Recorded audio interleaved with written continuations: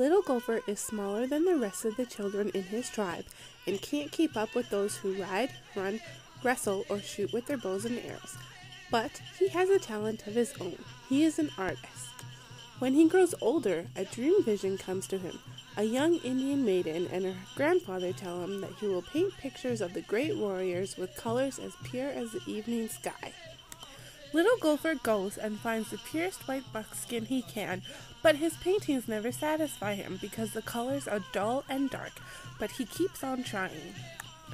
Will Little Gopher ever be able to complete the ideals of the dream vision, or will his paintings continue to dissatisfy him? Read The Legend of the Indian Paintbrush by Tommy DePaula to find out.